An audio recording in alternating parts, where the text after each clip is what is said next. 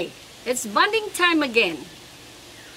Mga kapinagpala, muli tayong magsasama dahil ngayong araw meron akong unboxing.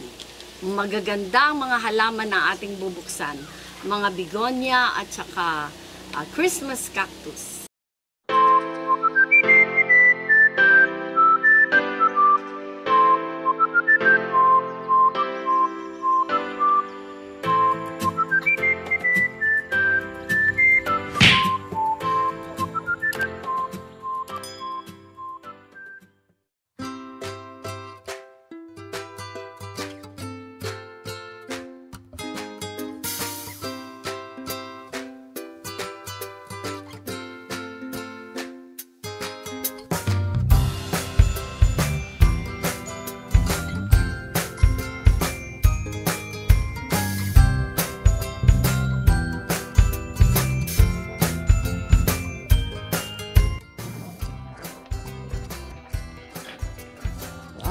Maganda ito.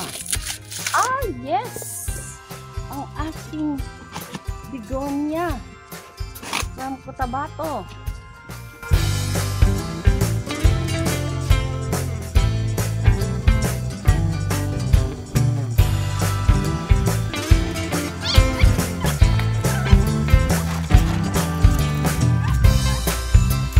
Wow, thank you. Thank you sa seller. Napakaganda ng aking begonia. Look. Lush. Another one. Parang tatlo ang order. Okay, another box. Ano? Sa pang package.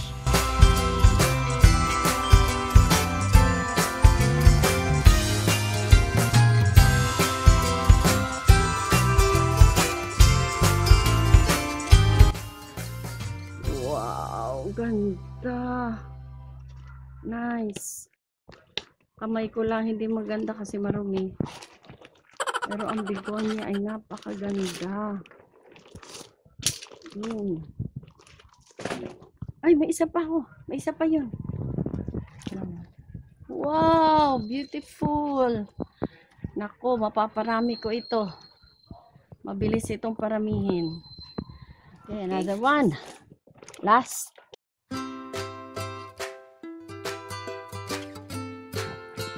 Ang reason kung bakit ako bumili ng Lush ay para ma-propagate ko. Kasi pag maliit pa, malaki pa rin ang chance na mamatay. Pero pag ganito nakalaki, mas malaki ang chance na mabuhay siya. Okay. So, ito ang pangalawa. Pangatlo. Look at the leaves. How big they are. Grabe, ang gaganda. Oh, nice. So, ito ang tatlong begonia na aking na-order. Lagay ko na sila ulit. Look. And this one. So, tatlo. Tatlong begonia from Cotabato. Ito ay red, orange, Christmas cactus or crab cactus. Look.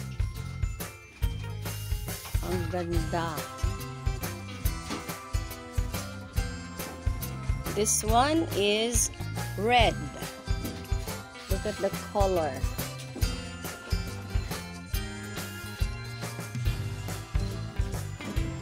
Red Christmas cactus.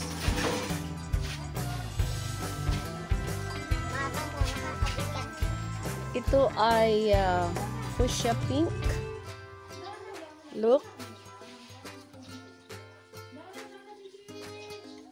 Fuchsia pink. Very beautiful. Christmas cactus. Fuchsia pink ang kulay niya. Ito naman ang white. Look. White with a little pink.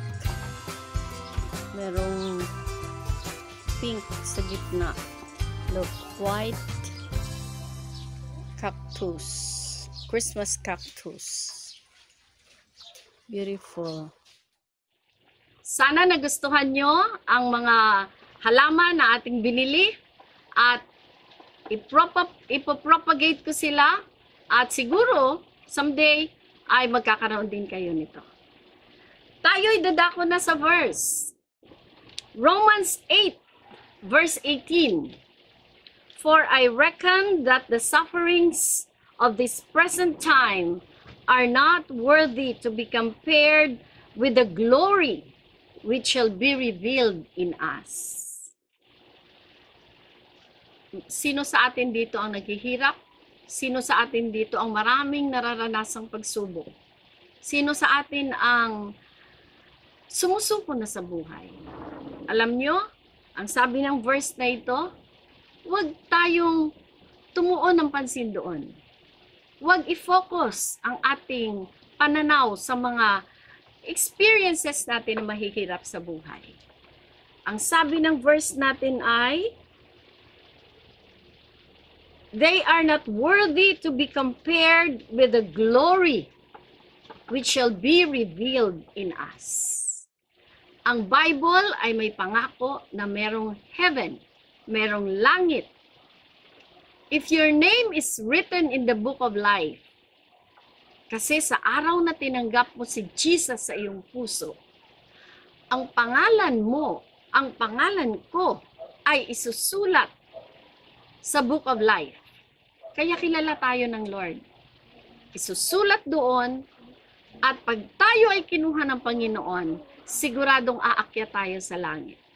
Ang lalakaran natin ng gold ay gold. Wala nang pag-iyak doon, wala nang pain, walang sufferings, lahat doon ay kaligayahan. Imagine, walang gabi doon. Doon ay puro liwanag. Okay? So, salamat sa inyong pakikinig at pagpanunood. So, this is all for now. Bye!